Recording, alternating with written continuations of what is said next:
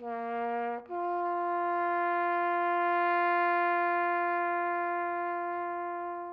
last post is such an important call. It's synonymous with remembrance and reflection. Even though I've done hundreds of them in over 30 years of being a musician, it doesn't get any easier. As a musician, it's my job to facilitate these emotions coming out, and I feel the last post does that, and that's what I aim to achieve, to help people express their emotions.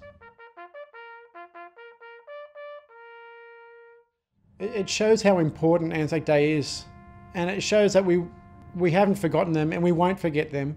Even though we can't commemorate Anzac Day as we'd like to together, we will still remember them.